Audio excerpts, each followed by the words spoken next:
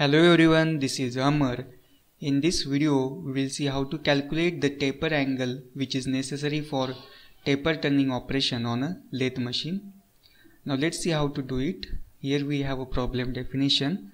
Find the half taper angle for turning operation to be performed on lathe machine of a job which is as shown in figure. So we have this taper job. So maximum dia of this taper job is 30 mm. Let's say it is capital D. Small dia of this job is 22 mm. Let's say it is a small d. While the length of taper is to be 40 mm. Okay. Now we have to calculate the half taper angle. So we have a taper on both sides. Half taper angle means one side taper. So we have to calculate the value of theta over here. This value, that is a half taper angle. So here for calculating this angle, we will use the trigonometry relation. We will use the tan theta. We know that what is tan theta is.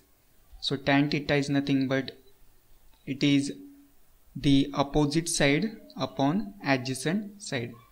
So tan theta is opposite side upon adjacent side. So here what is the opposite side? Opposite side is this value. We have to find out.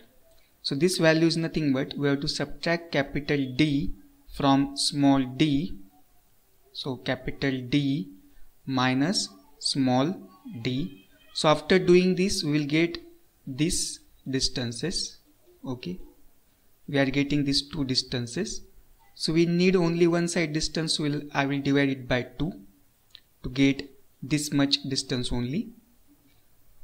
And upon adjacent side is nothing but this side, that is the adjacent side, which is 40 mm. So let's say it is capital L. So putting the value for capital D, that is maximum diameter 30 minus small diameter is 22 mm upon 2 into L. L is nothing but length of taper, that is 40 mm. So we'll further solve it.